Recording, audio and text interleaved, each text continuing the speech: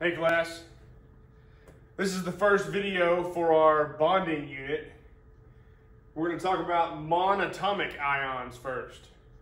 Monatomic meaning one atom. And then of course ions is an atom that's charged. So let's look at a few examples here. This first page tells us which groups lose and which groups gain electrons.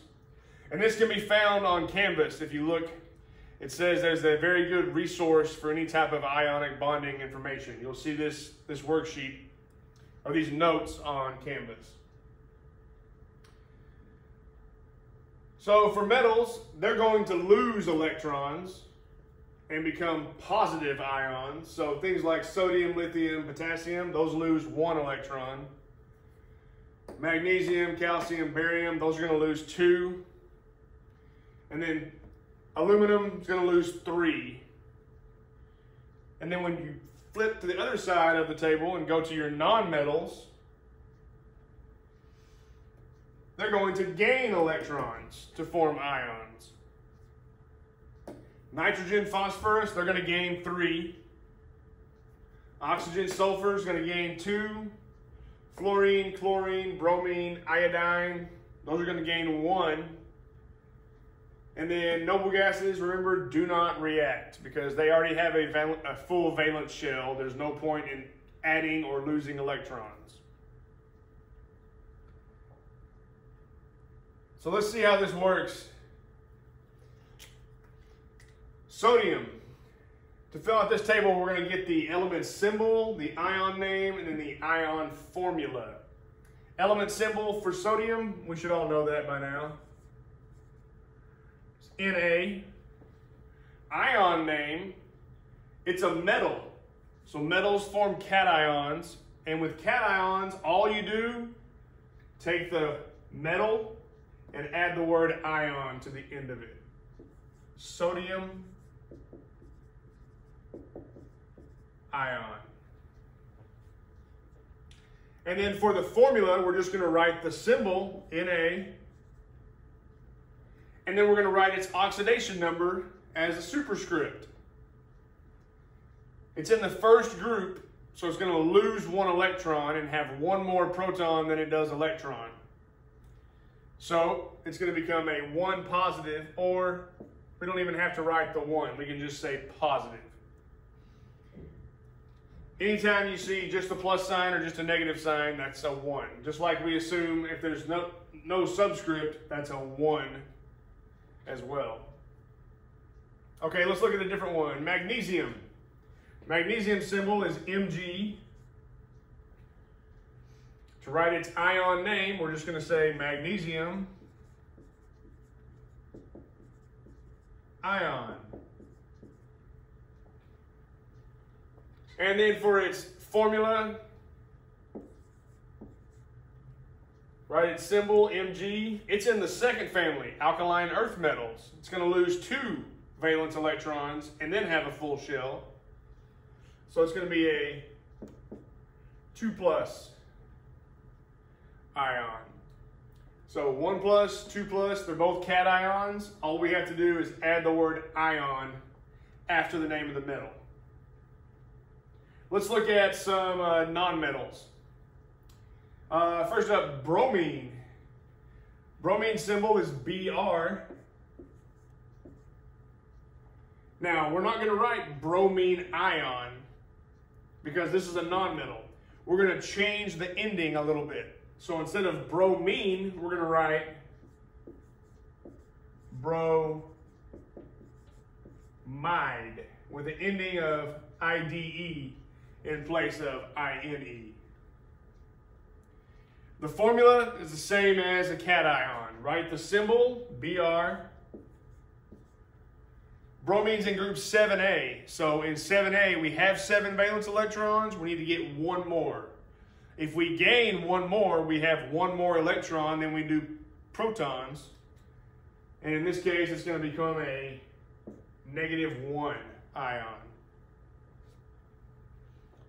All right, check out oxygen. Hopefully we all know oxygen symbol by now. Oxygen's ion name, a little bit tricky. It's oxide.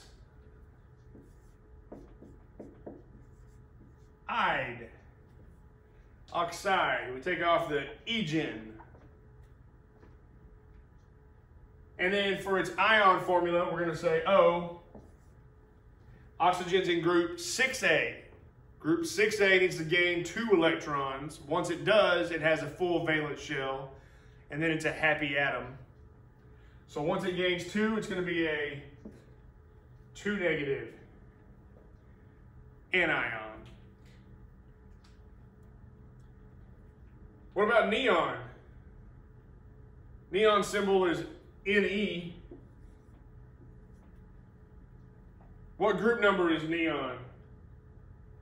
It's in group 8A, the noble gases. So for ion name or ion formula, doesn't exist. Neon's not going to form an ion, nor are any of the other noble gases. Okay, let's look at something a little bit different. Let's look at 2 elements.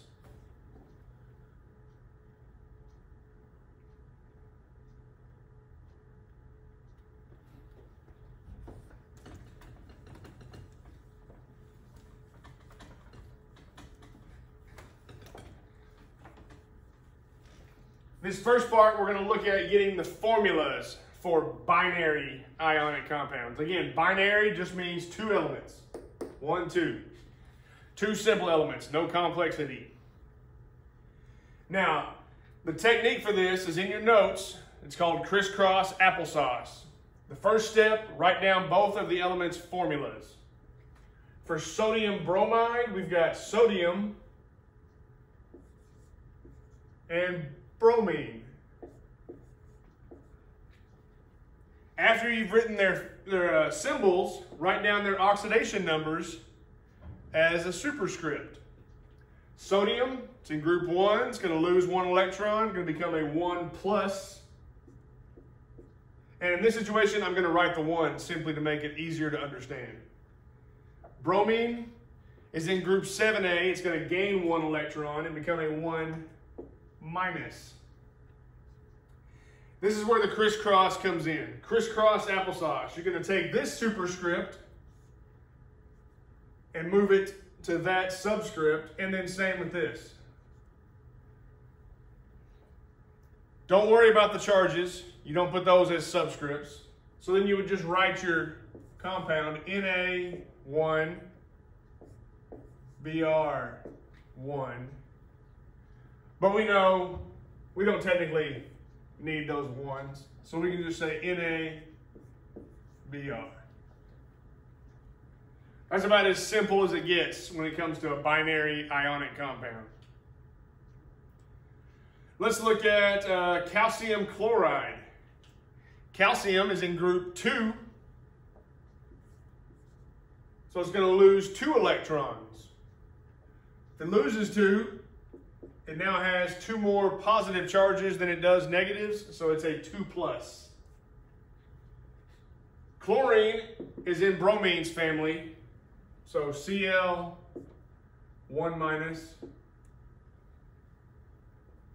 Now we're going to crisscross applesauce. 1 goes to here, 2 goes to there, and then we're going to write our formula. Ca 1. We don't have to write. Cl 2. Calcium chloride. Now to check yourself, you have to have a 0 net charge for these ionic compounds. So calcium's a +2. We've got 1 of them. So our total charge for this side is +2. Chlorine is a -1, but we've got 2 of them. 2 times -1, -2. And then +2 and -2 cancel each other out. So that's good. We have to have a 0 charge. If you don't have a 0 charge, you messed up somewhere. Let's look at a fun one here. Aluminum oxide. Aluminum's in boron's group, and that group is going to gain 3 electrons. because it has 5, it's still a little bit easier to get to 8 than it is to lose those 5. So it's going to gain 3. Aluminum, or aluminium if you're in Great Britain. 3 plus. Oxygen, it's going to be in group 6A. It's going to gain 2 electrons to get its octet. 2 negative. Now we crisscross. 2 goes to here, 3 goes to there. And again, you don't worry about the charges after you crisscross. Only worry about the charges when you're putting the oxidation numbers. So Al 2 O 3. Double check yourself. Aluminum is a +3. We have 2 of them. That's +6. Oxygen's a -2. We have 3. So -2 times 3 is -6. Both of those cancel out. And we're good to go. Okay, let's try another one here. Cesium nitride. We kind of leave cesium out. He doesn't get used much. Down the bottom left-hand side of the table. Cesium symbol is CS. Nitrogen is an N. Cesium's in group 1, so it's just going to be a 1 plus. Nitrogen, however, is in group 5. Group 5 has 5 valence and it wants to gain 3. It's easier to gain 3 than it is to lose 5. So we're going to gain 3 and become a 3 negative anion. Crisscross applesauce. Go over here, we got CS 3 N 1. Don't have to write that 1. Cesium nitride. Okay, one more here. Barium oxide. Barium is Ba. Oxygen we already had. O, and it's a -2. Barium is in the alkaline earth metals group number 2, so it's going to lose 2 electrons. Now that you've gotten those written out, you crisscross. That was a horrible arrow. Go over here and we've got Ba 2 O2. Now by now, does anyone see a problem with that? We're lazy. We don't ever want to write anything we don't have to. Ba2 O2 is the exact same thing as BaO. So if you can reduce the subscripts, reduce them. Don't reduce until you've crisscrossed. I hope this makes sense. This will make the next few parts a lot easier when you understand the basics of formulating compounds. Because when we move to transition metals and polyatomic ions, it's a little bit more thinking involved. But if you've got this down so far, that's good. Naming compounds tends to be the more favored by students every year. Let's look at that real quick.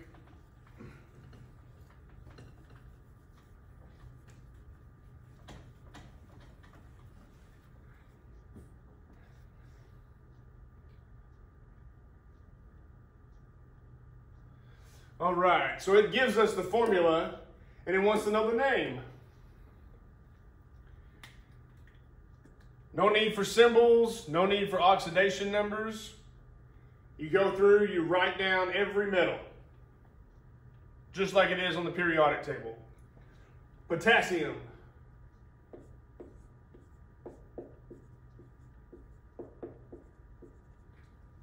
Aluminum.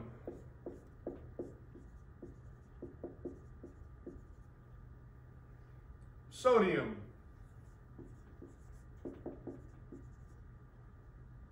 Barium.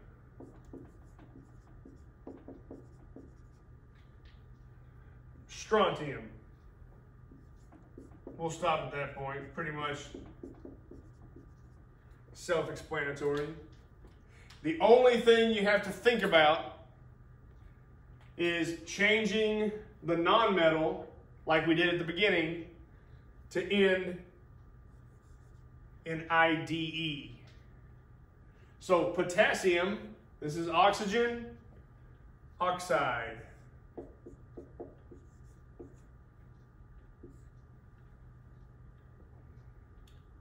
Aluminum, this is chlorine.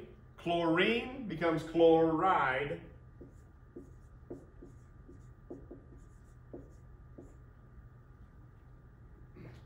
Sodium, this is nitrogen. Nitrogen becomes nitride.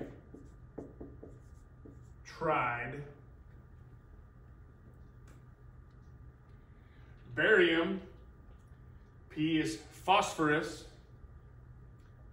So we have phosphide.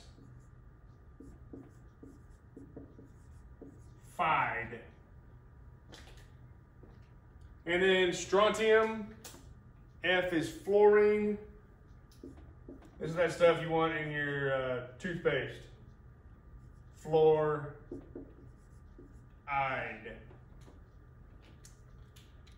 So naming binary compounds doesn't ever present problems for students. You look at the compound, write down the name of the metal exactly as it is on the periodic table, write down the name of the nonmetal, except change the ending to IDE. And that signifies that that particular substance is a compound, and this is the negative portion of that compound. So you can look at the rest of these. Sodium chloride, cesium sulfide, lithium fluoride, calcium bromide, and then, oh, I should have done this one. This is an interesting one. Magnesium, just like it is on the table. And then this is iodine. But instead of iodine, we say iodide. Kind of a weird word. Again, let me know if this presents problems, because you need to have a grasp on this as well as writing the formulas in order to be successful at the next 2 to 3 to 4 levels of ionic bonding.